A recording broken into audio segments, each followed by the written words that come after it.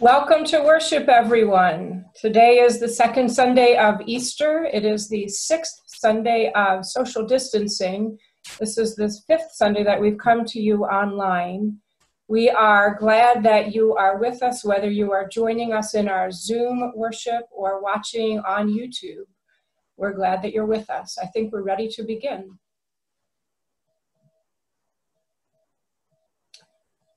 Alleluia, Christ is risen. Christ is risen indeed, alleluia. Grace, mercy, and peace to you from our risen Lord and Savior, Jesus Christ.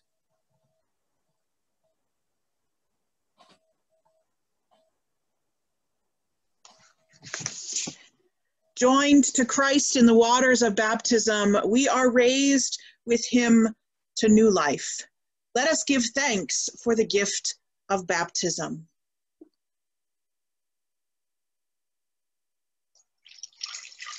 We give you thanks, O God, for in the beginning you created us in your image and planted us in a well-watered garden. In the desert you promised pools of water, and you gave us water from the rock. When we did not know the way, you sent the Good Shepherd to lead us to still waters. At the cross, you watered us from Jesus' wounded side, and on this day, you shower us again with the water of life.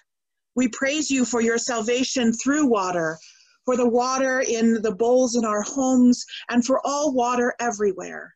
Bathe us in your forgiveness, grace, and love. Satisfy the thirsty and give us the life that only you can give.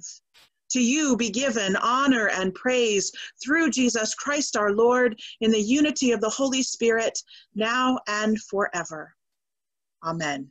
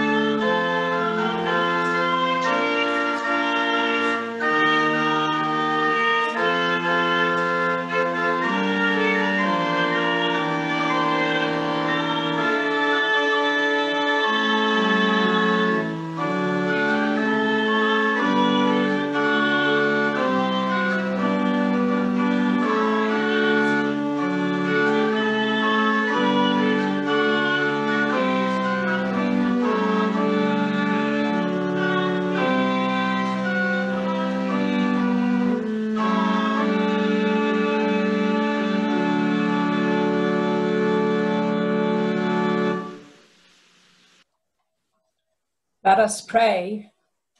God of signs and wonders, you have revealed to us that Jesus Christ is your Son and our Savior. Strengthen our faith, that we may have life in Christ's name. Amen.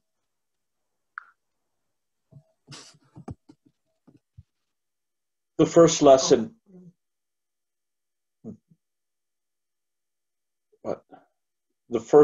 is in the second chapter of Acts, beginning at the 14th verse. Peter, standing with the 11, raised his voice and addressed the crowd. You that are Israelites, listen to what I have to say to you.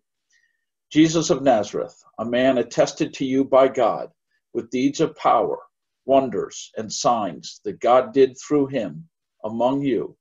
As you yourselves know, this man handed over to you according to the definite plan and foreknowledge of God.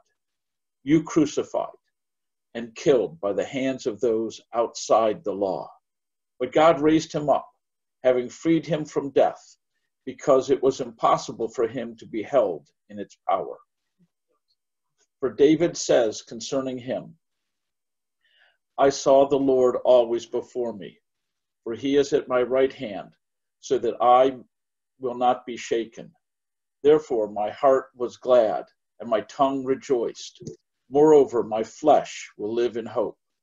For you will not abandon my soul to Hades, or let your Holy One experience corruption. You have made known to me the ways of life, and you will make me full of gladness with your presence. Fellow Israelites, I may say to you confidently of our ancestor David, that he both died and was buried, and his tomb is with us to this day. Since he was a prophet, he knew that God had sworn an oath to him, that he would put one of his descendants on the throne. Foreseeing this, David spoke of the resurrection of the Messiah, saying, he was not abandoned to Hades, nor did his flesh experience corruption. This Jesus God raised up, and of that all of us are witnesses. Word of God, word of life.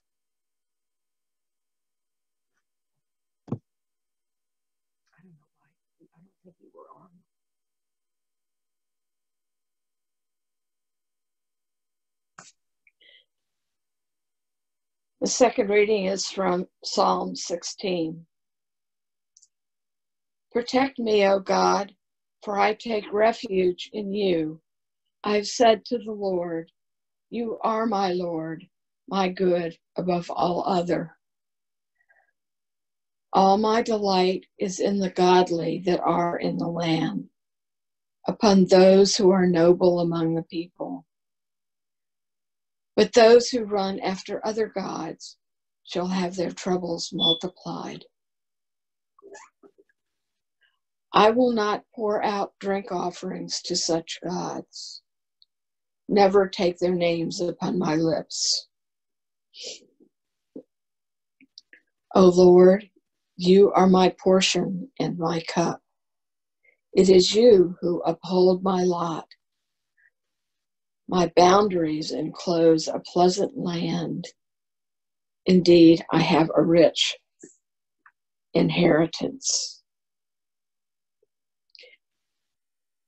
I will bless the Lord who gives me counsel. My heart teaches me night after night. I have set the Lord always before me. Because God is at my right hand, I shall not be shaken. My heart, therefore, is glad, and my spirit rejoices. My body also shall rest in hope. For you will not abandon me to the grave, nor let your Holy One see the pit. You will show me the path of life. In your presence there is fullness of joy. And in your right hand are pleasures forevermore. Word of God, word of life.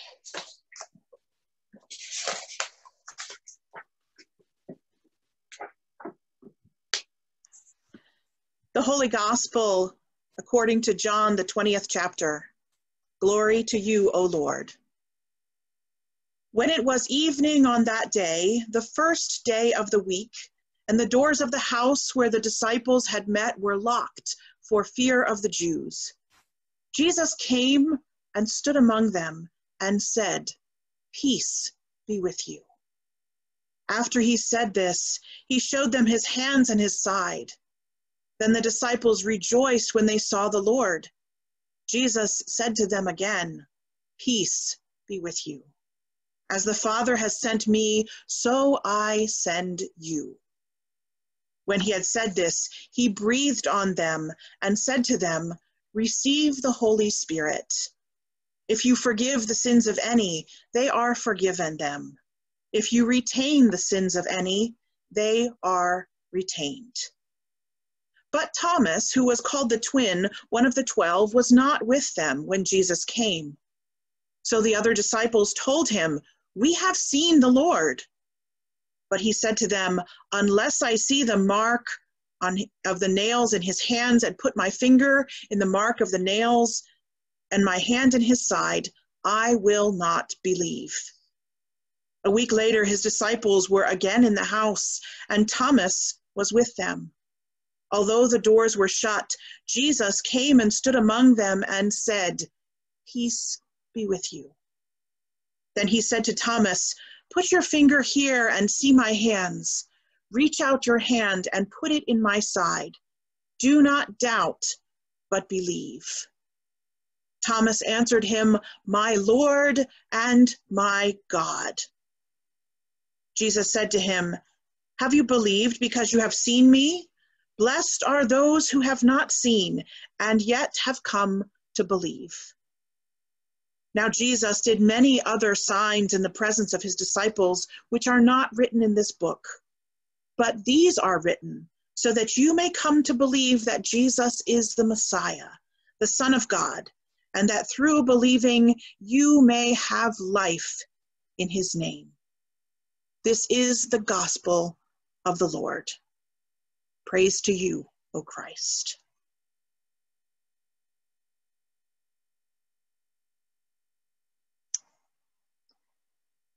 So I'm not sure how many of our young people are gathered this way.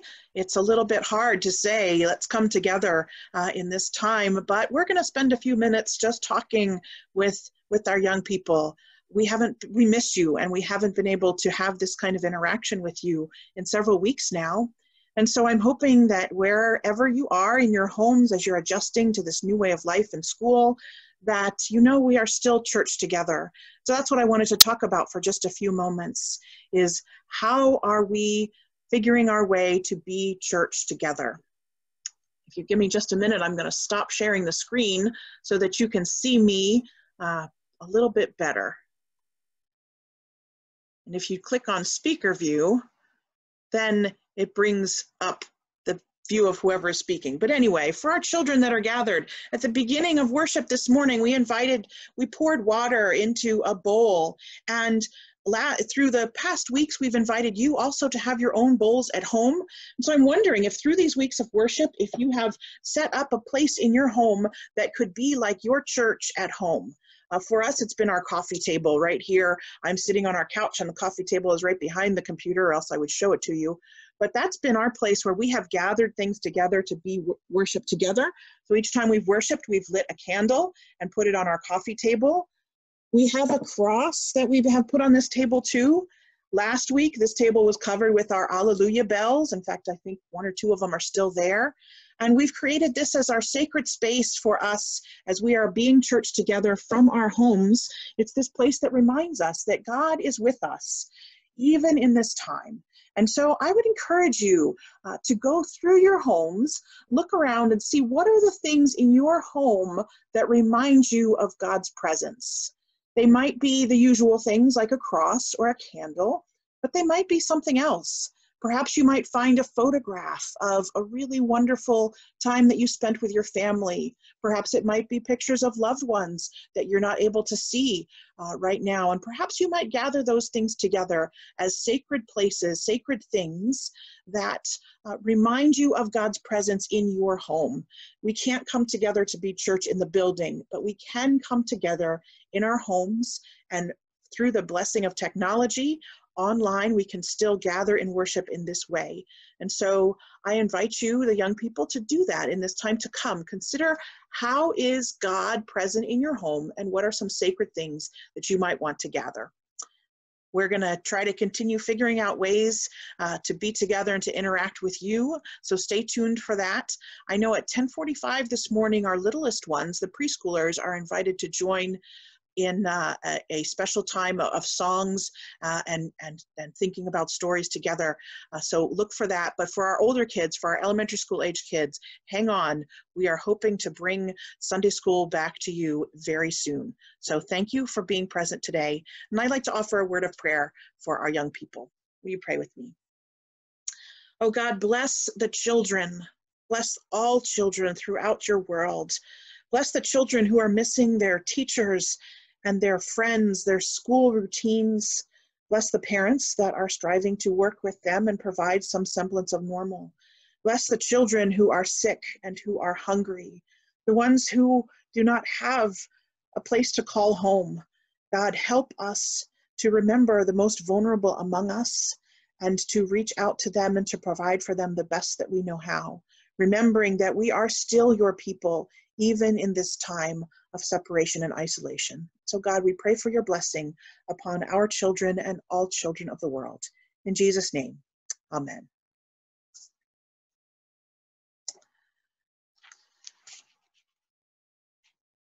Grace and peace to you from God our Father and the Lord and Savior Jesus Christ. Amen. More than once lately, upon first waking up, I will be honest and tell you, I have wanted to pull the covers back up over my head, to close my eyes, and just imagine that things are different. Even though it's spring, my favorite season of all, and waking up to the sounds of the birds is a place of just sheer delight for me, more than once I have wanted to sink down, bury myself, and wish that everything and everyone would go away.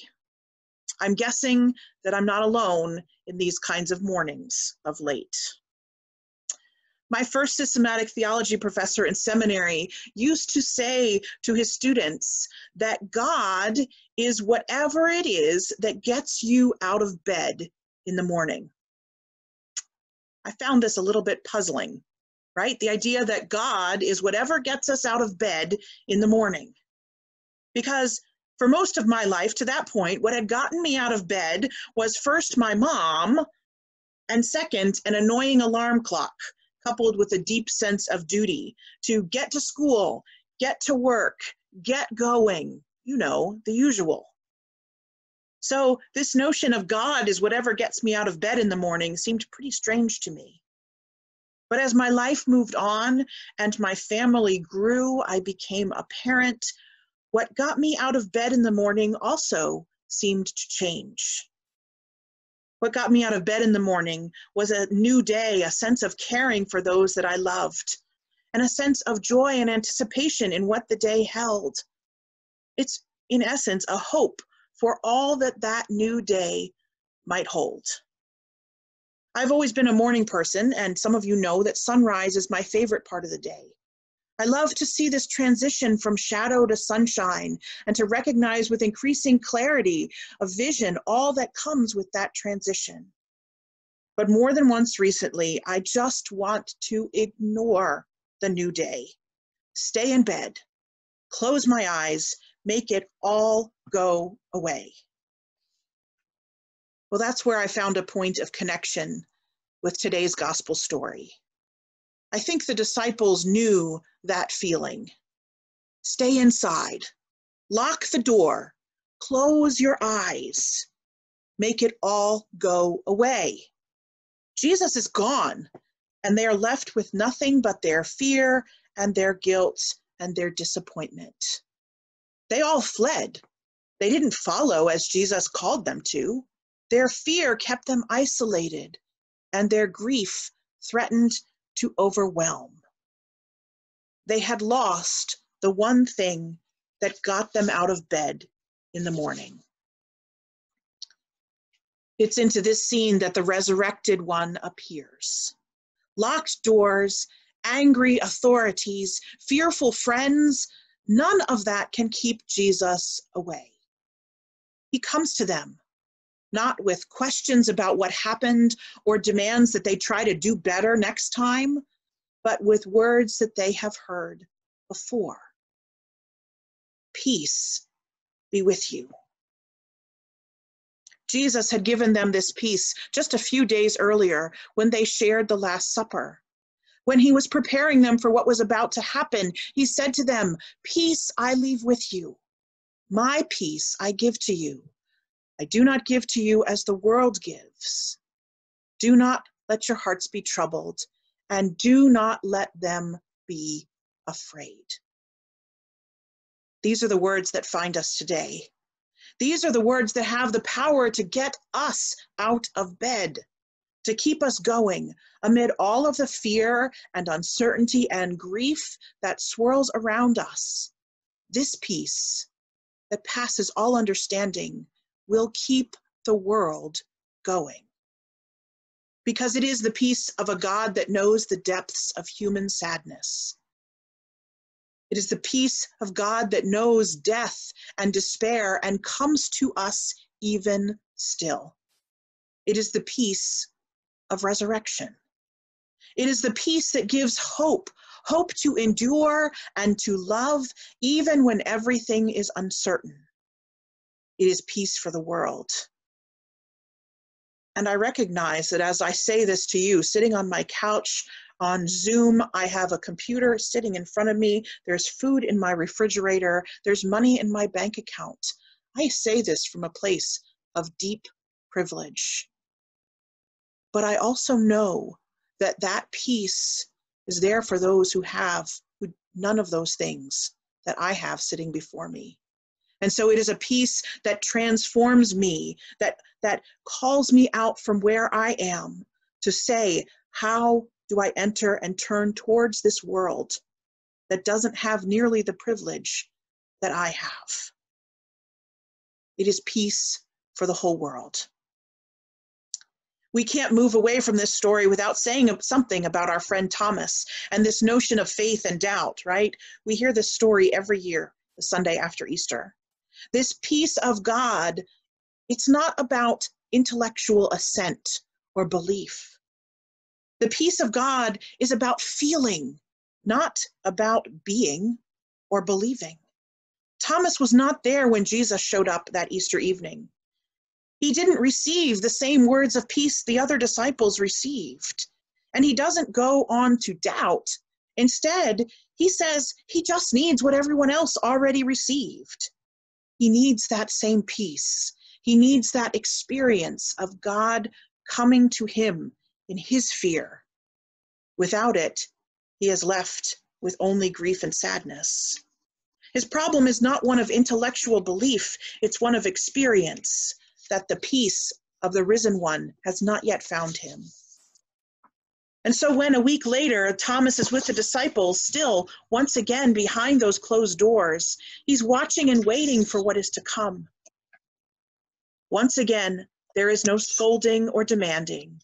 Jesus offers Thomas everything he desires, but Thomas no longer needs it. He doesn't need it. Instead, he makes a leap of faith and names what others have yet to name. That peace has transformed him and enabled him to say, "My Lord and my God." Thomas has been renewed by this peace, this presence of the divine, and everything now has changed. So as we are shut away in our homes, locked behind closed doors, with all of the fear and uncertainty and grief of this time, we know that God finds a way into this world still. We know that peace, which changes everything, can find us and all who are afraid. And that peace will get us out of bed each morning. That peace will strengthen us to do the work of God in the world still from our places of privilege. That peace will call us to do and to be things we cannot yet imagine. May that peace find you today and every day. Amen.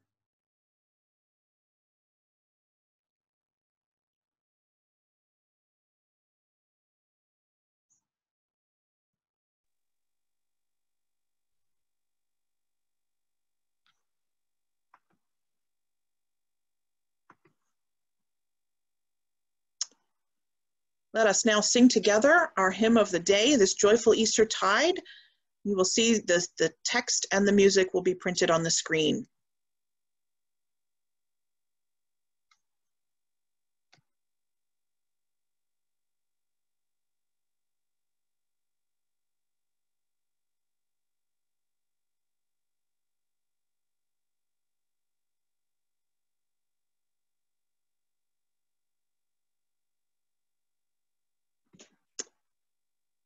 And I see technical difficulties. It is not letting me play the music to this.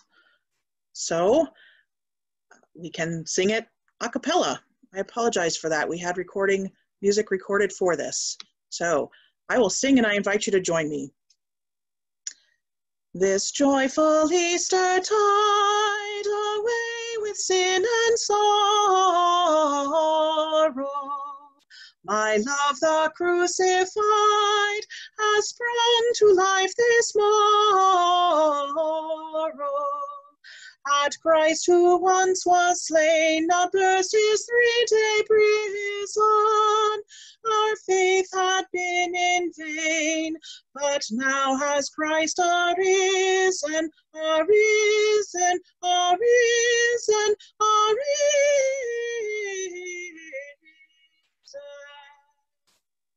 Death's flood has lost its chill since Jesus crossed the river. Lover of souls from ill, my passing soul deliver. At Christ, who once was slain, now burst his 3-day prison. Our faith had been in vain, but now has Christ arisen, arisen, arisen, arisen.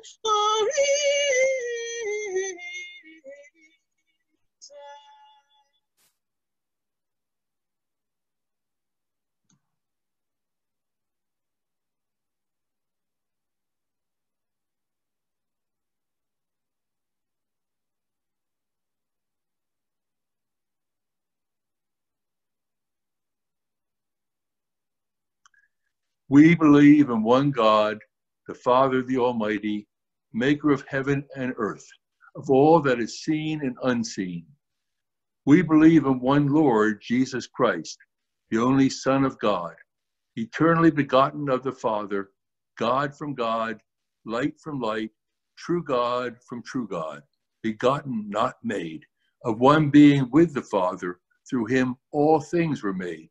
For us and for our salvation, he came down from heaven, was incarnate of the Holy Spirit and the Virgin Mary, and became truly human.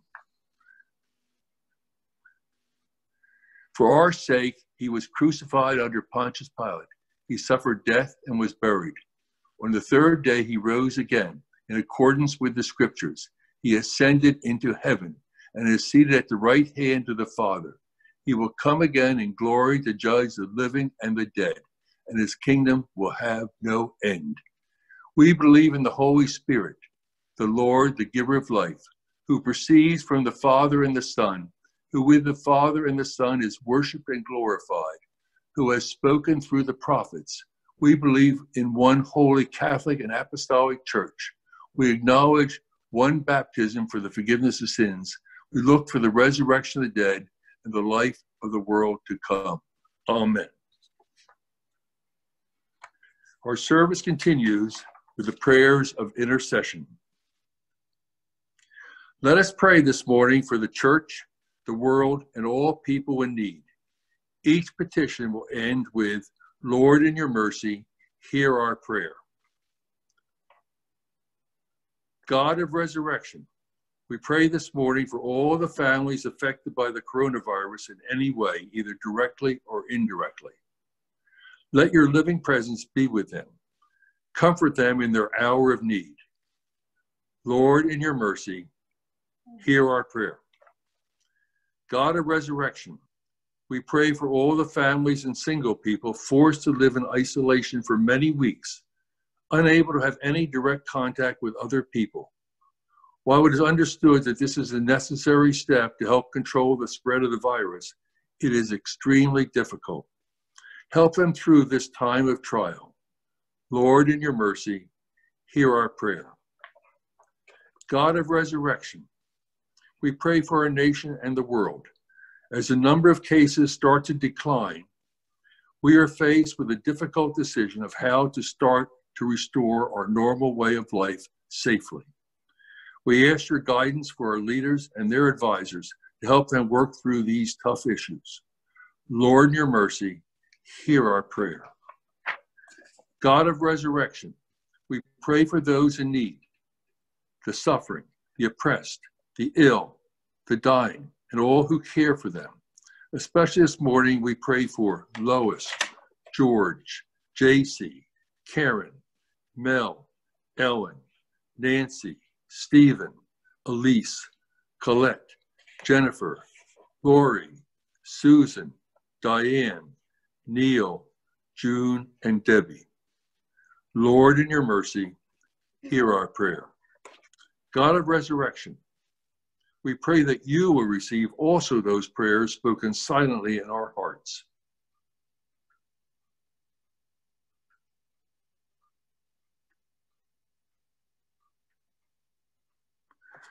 Lord, in your mercy, hear our prayer. Blessed are you, O God, who through Jesus Christ, crucified and risen, and in the community of the Holy Spirit, gives us an inheritance that is imperishable and unfading, now and forever. Amen.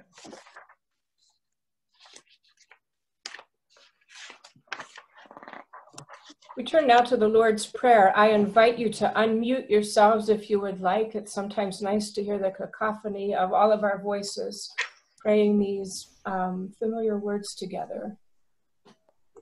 Our Father in heaven, hallowed be your name.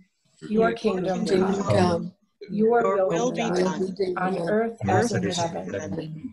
Give us today our daily bread. Forgive us our sins as we forgive those who sin against us. Save us from the time of trial. Deliver us from evil. For the kingdom, the Power, and the glory are yours, now and forever. Amen.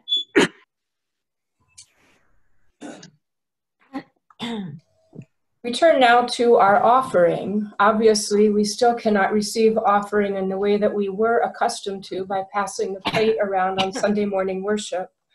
But we're church together even when we're forced to be apart. Our buildings are closed, but we are working harder than ever, supporting our ministry partners out in the world. We are making progress on our 2020 roadmap goals that we agreed to at the beginning of March. And we're finding all kinds of new ways to stay connected. So we've come to you each of these weeks of online worship and told you the ways that you could continue to support Good Shepherd's ministries. And on behalf of the church's leadership and both of its pastors, I want to say to you, thank you. You have heard our request to continue to be generous to your congregation, and we are tremendously grateful for the ways you have continued to support our ministries.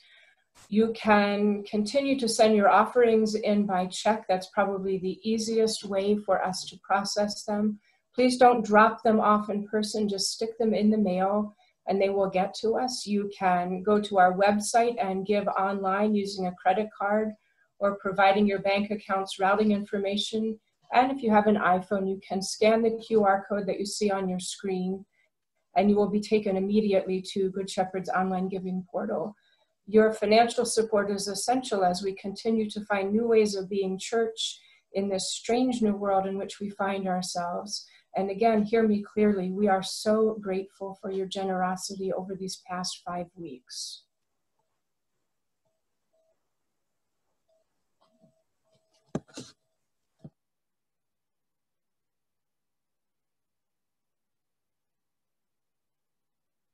Thanksgiving what you have first given us, ourselves, our time, and our possessions, signs of your gracious love. Receive them for the sake of Jesus Christ, your Son, our risen Savior and Lord. Amen.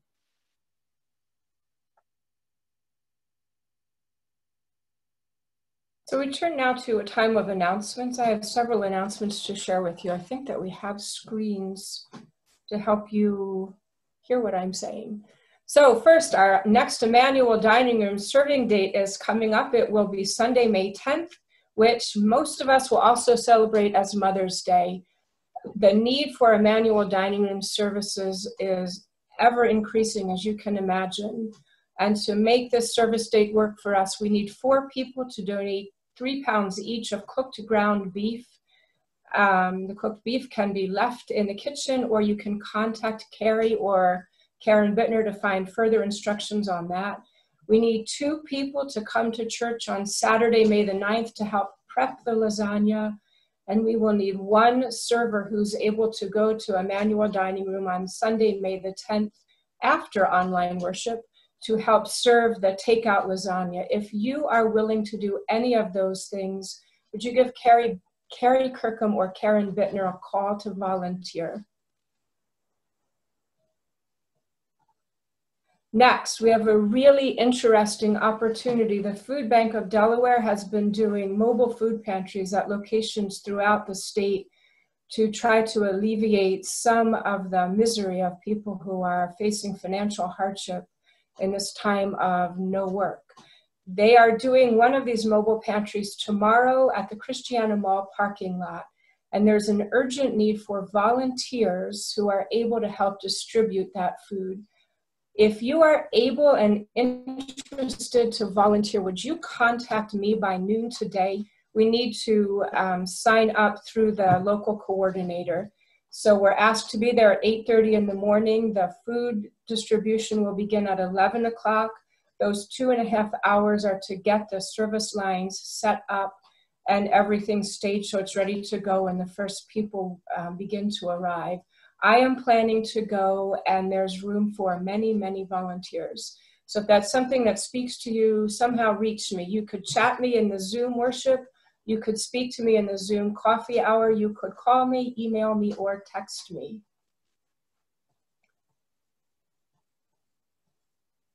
And finally, this Wednesday again, we will be doing our drop-off donations to support our food pantry partner down at St. Stephen's. Someone will be out there between 10 o'clock and 2 o'clock to receive non-perishable food items, personal care, and cleaning items. We have hit a total of 1,644 items over the last 3 Wednesdays. So what should our goal be? We should see if we could get 700 items this week. Let's see if we can do that. You know what? It's really awesome to stand out there and watch neighbors come up and unload their trunks. People are so grateful to have a tangible way to contribute to the welfare of our whole community. If you would like to be out there greeting our neighbors and our partners, contact Linda Omanis or Becca Galino. You will not regret the time that you spend out there. It's really gratifying to see that we're part of a large, generous community. I think those are all of the announcements that we have. We'll see what happens when the next slide comes up. Yes, it is. We will now turn to another hymn, I Know That My Redeemer Lives.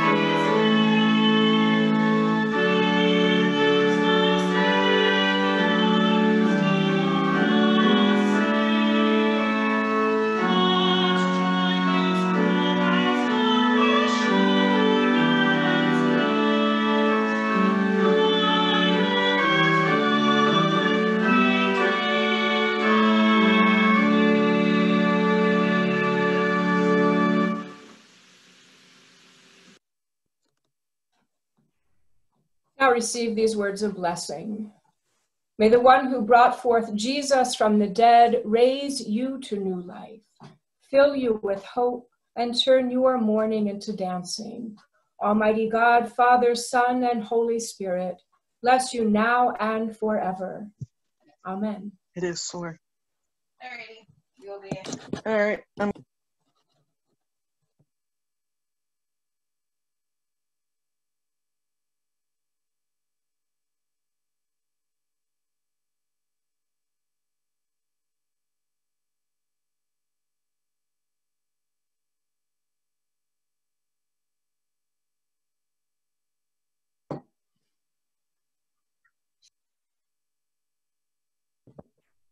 Christ is risen just as he said.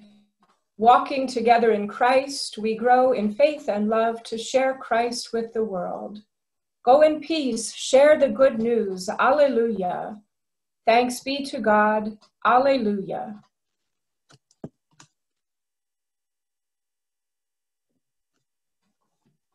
Worship is over. I invite you to stay with us, and we will begin our Zoom coffee hour shortly.